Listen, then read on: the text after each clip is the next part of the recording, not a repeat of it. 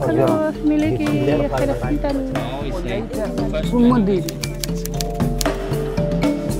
Rescued from the Nazis as a baby, he kept his faith in humanity. Holocaust survivor Tom Hoffman's story in his own words.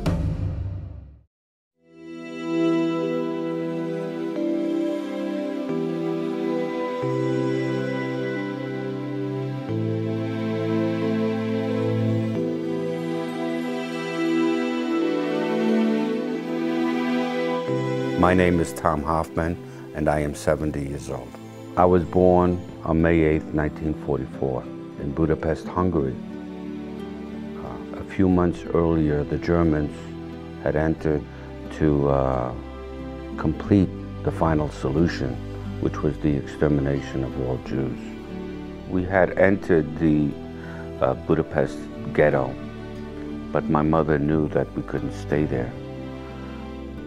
So we were hidden in a Christian family for several months. Margit and Pishta worked for my dad, and Margit came into the ghetto and carried me and my sister out as if we were her children. She took us into her home and she hid us. When the Germans came, we were put into a false wall. From some miracle, the two infants never cried. These were heroic people who risked their lives. How do you pay back, someone who did that? We were hidden until the liberation, early 1945. When the Russians and the Americans entered Budapest. I feel very fortunate. I feel very lucky. And I know a lot of people were deprived of that. Children.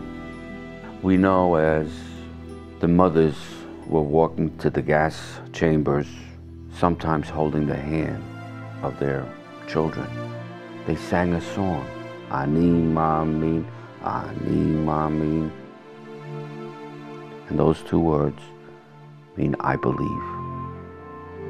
Sometimes people wonder why I am so committed to undoing injustices. I became a lawyer because I wanted to help others as I was helped. I try to help people who have been unjustly convicted and try to save them as I was saved.